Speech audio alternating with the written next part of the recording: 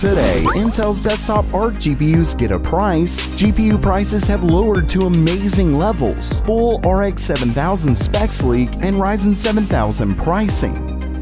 Welcome everyone to Gamer Meld.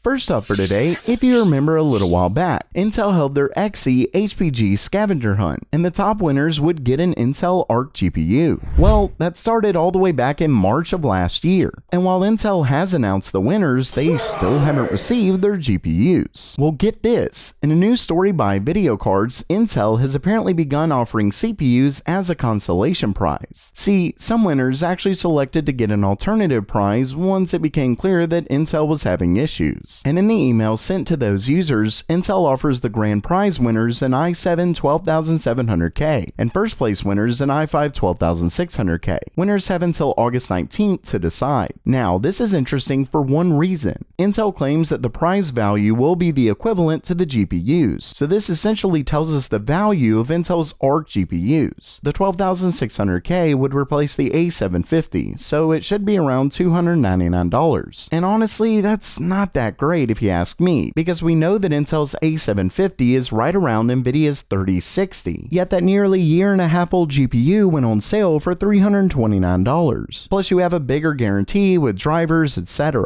Next is the A770, which according to this is worth around $419, so that would be right around the 3060 Ti and 3070. All in all, I'd say Intel's GPUs are looking like a serious mess. Both Nvidia and AMD are set to launch their next-gen cards fairly soon, yet Intel's trying to compete with their last gen, and barely doing that. I guess time, as always, will tell.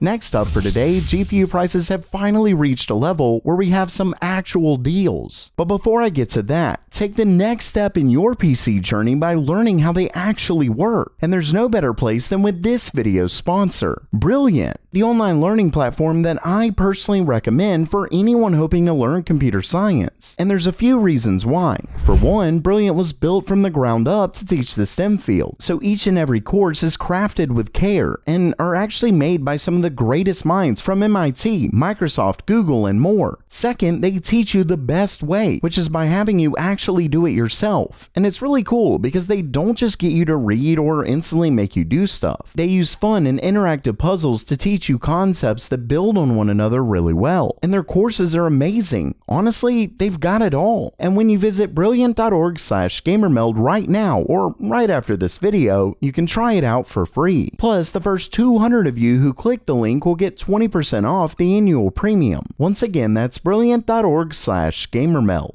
Okay, so back to GPU prices. We've seen some fall by quite a bit over the last few months, getting right at or even a bit below MSRP, but we haven't really seen too many actual deals. That is, until now. For starters, two of AMD's 6900 XTs have been dropping in price on Newegg to an unreal $699.99 US. That's a 30% price drop below MSRP. Now, these cards were obviously launched as the ultra high-end, and because of that, the return on investment you got from, say, the 6800 XT to 6900 XT was fairly low. But remember that this was before we started getting GPUs with an MSRP that was essentially a meme. This was right at the start of the shortage. So this actually brings a 6900 XT into a pretty decent price. Not only that, but they come with AMD's Raise the Game bundle, which includes 3 games for free. But that's not all. A 3080 Ti from Gigabyte is going for $869.99 when you use this code. Now, this isn't as good of a deal, I'd argue, but if you're wanting a GPU with great ray tracing capability, it's still 28% below MSRP.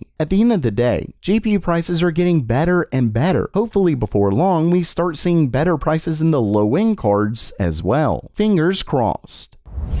Next up, we have a pretty massive story on AMD's next-gen RX 7000 GPUs. The story comes from a report by Angstronomics, who claims to know the final specs of AMD's RX 7000 cards. They even claim that these configurations were finalized in 2020 and have not changed. So yeah, Let's get right to it. Starting things off, we have Navi 31, which is the highest end GPU that would likely make up the 7900 XT, 7800 XT, etc. And according to this, it comes with 96 CUs or the newer 48 WGPs, which makes for a total of 12,288 cores. It also has just 96 megabytes of Infinity cache, and AMD apparently had a 3D stacked version with 192, but it didn't get enough of a performance boost to justify it. Next, it comes with a 384-bit bus. Moving on, the next GPU is Navi 32, which will make up the more mid-range parts. It comes with 60 CUs or 7680 cores and 64 megabytes of Infinity cache, as well as a 256-bit bus. Finally is Navi 33, which is a monolithic die. Both Navi 31 and Navi 32 were MCM GPUs, but with a single graphics chip. Navi 33 is just monolithic, and it gets 4096 cores, 32 megabytes of Infinity cache, and a 128-bit memory bus. Ultimately, I will say that this is a bit disappointing. Maybe AMD's next gen will see a huge jump in architectural performance, but the actual number of cores isn't all that high. I mean, it is more than last gen, but not by much. I'm not sure if AMD has a trick up their sleeve or what.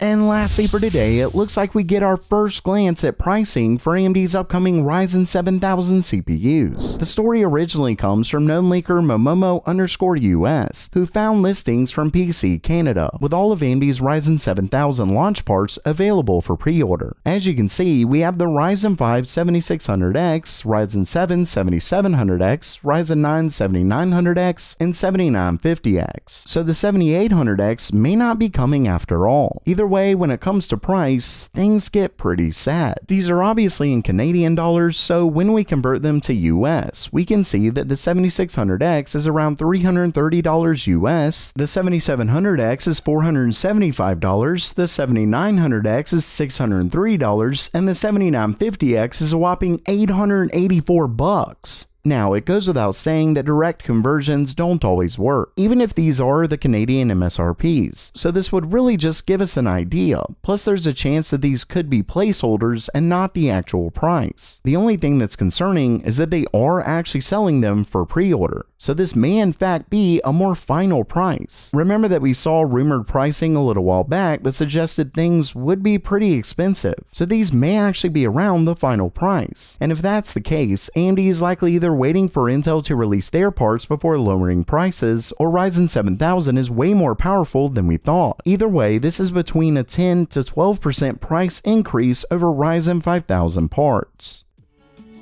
So while that does it for today, are you excited for AMD's next-gen Ryzen CPUs, or if that pricing is right, are you not happy? Let me know down in the comments below, and definitely make sure to check out Brilliant at brilliant.org/gamermeld. And as always, have a great day!